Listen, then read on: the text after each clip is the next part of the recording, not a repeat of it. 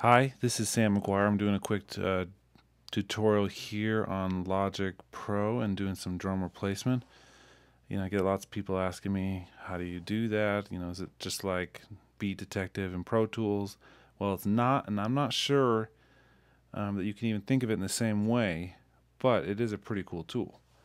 First of all, just imported some fairly crappy drums. Here's what they sound like.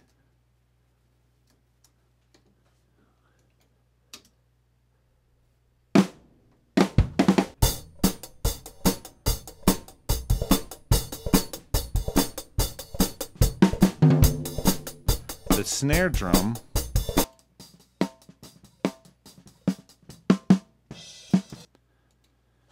pretty bad. That's where we're going to start. We're going to replace that very first. Now, what we can do, and actually one thing that I do like, is that while it doesn't sound good, as we play it, you'll see it's pretty well isolated from everything else. We don't have a lot of bleed. That works in our favor quite a bit. What we're going to do, though, is come in here to Factory, and we're going to go Audio to Score. That opens up this thing here. Let's start with the velocity threshold down to default of 1.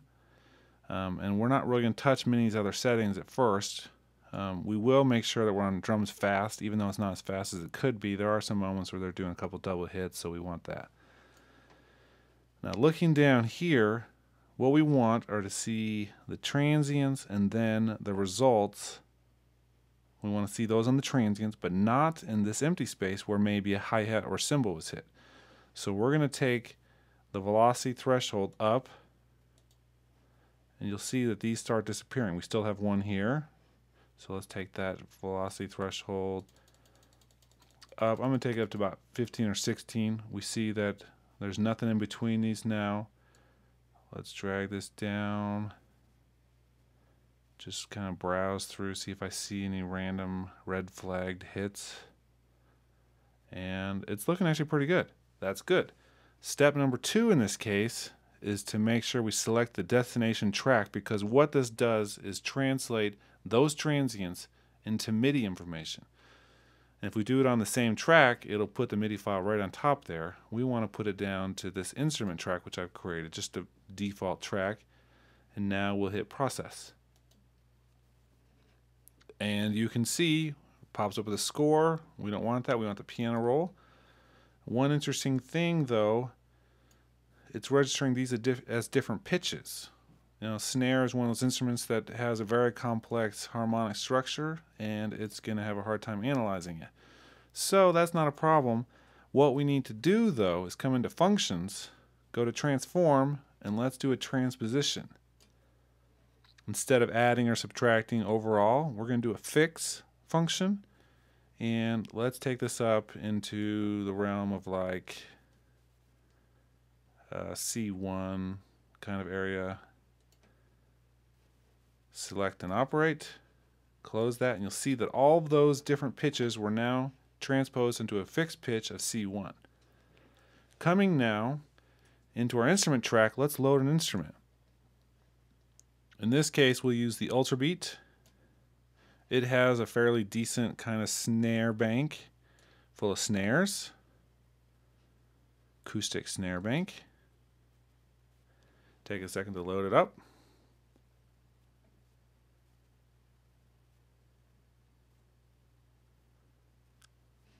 And for the moment, let's just close it down. I'm going to play some notes here. You'll see which one I'm playing. That's C1, C sharp, D, D sharp, E, F, and on up.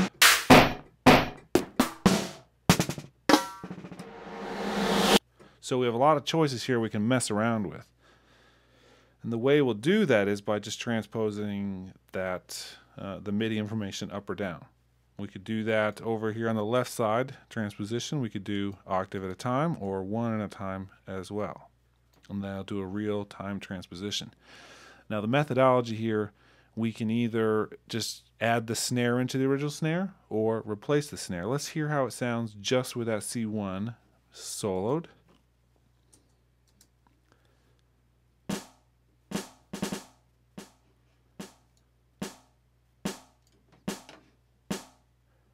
Let's compare it with the other snare. You can hear the bleed on the other snare, but that's okay.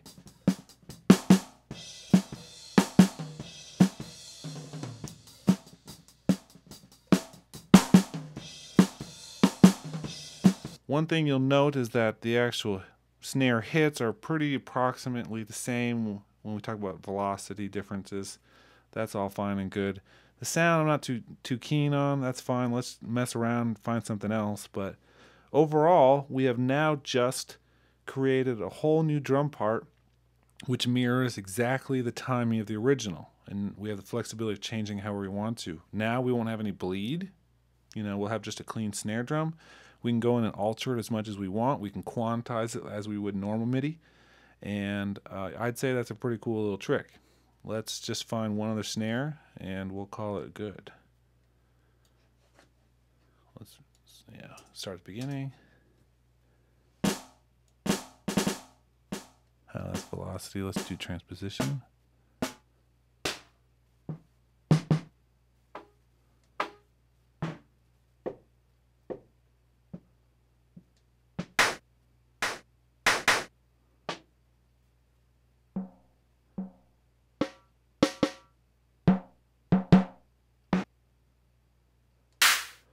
So you could use a sound like this to layer it in. And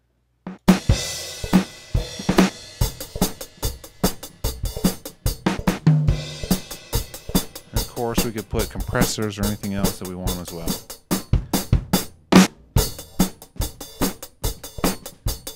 And there you have the Logic method of drum replacement.